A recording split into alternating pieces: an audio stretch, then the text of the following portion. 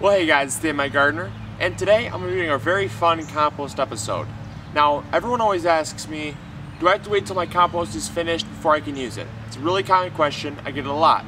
And there's one simple answer for that, and it's no. A lot of people think that the entire compost pile has to be finished. Granted, you want it to be composted, because if you throw uncomposted material into the garden, it's going to steal nitrogen, and it's going to cause really yellow leaves, poor growth, and once it breaks down, you'll be fine. It's just that it's best to add already composted stuff so that you don't have any setbacks. But back here, I have just a big pile of mangled stuff. You guys watching probably have something similar. When you have a big pile like this contains branches with leaves, dead sticks, twigs, straw from Halloween and the garden, and weeds and tomato vines. Pretty much everything just comes over here. All of the leaf matter and stuff goes into my actual compost pile, but for those of you guys that just have kind of one of those heaps of like whatever you throw on there, like branch cuttings or whatever, you're gonna end up with a pile like this, and over time it actually does break down. Although it doesn't appear to be breaking down, the key is what's underneath, because as it breaks down, it actually falls through, and as the rain falls, it kind of works its way down, and it's actually all nested down in the bottom. And mosquito. But it actually nests down in the bottom, and so if you take a tool like this, it's just a pitchfork, potato turner thing, and or you just use your hands, move the pile, you just move it over maybe 3-4 feet. You're going to be able to access all of the mosquitoes. You're going to be able to access all of the compost underneath that pile. And as you'll see over there, I'm going to show you, I'm going to bring you in close, but over on this side I actually moved the compost pile, and it's over here now, but it was over there, and you'll be able to see all of the green growth, all of the really, really green growth that was never able to grow there before because it was just so, it was so dense. And the compost pile had killed off all the weeds and stuff because it kind of shaded it out. And then when I moved it, it allowed everything to grow back really lush green. And I'm going to show you that, and then I'm going to actually flip this compost pile back to that spot, and I'll show you what the compost down here looks like. So it's definitely for you if you don't want to wait for a compost pile to finish, or if you just have a pile that you want to be able to harvest some form of compost from. And as you guys can see right there, look at all that green growth. That's just beautiful. All that stuff right there is all of where the compost pile was. And now it's just down here. As I pan down, you can see the compost pile here. So what we're going to do is we're actually going to flip this, and we're going to see what's underneath it. Get over here. I'm just going to kind of start peeling these layers back. And it does take a while, but I mean, even as you can see with this stuff, it's starting to break down. You got some rhubarb peelings in there, a lot of straw, a lot of hay. And stuff is starting to break down. Just, it moves very slowly.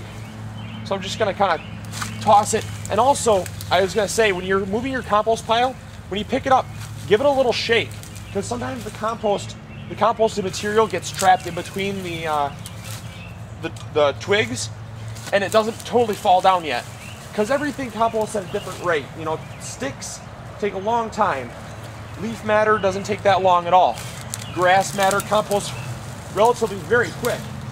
So I'm just kind of giving it a nice shake, just moving the compost pile, and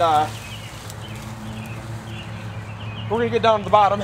It just smells so rich and earthy, and you can already see a lot of the compost that's being revealed. A lot of this has been breaking down for about 2 years now.